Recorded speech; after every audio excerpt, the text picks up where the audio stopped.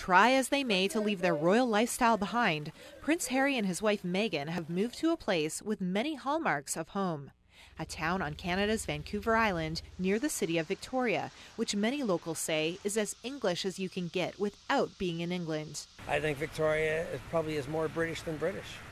Harry, Meghan, and their son Archie have relocated near Victoria, the capital of British Columbia, just days after reaching an arrangement with his grandmother, Queen Elizabeth, and other senior royals that will see him and Meghan quit their royal roles to seek an independent future. But there is much about their new home that remains very royal.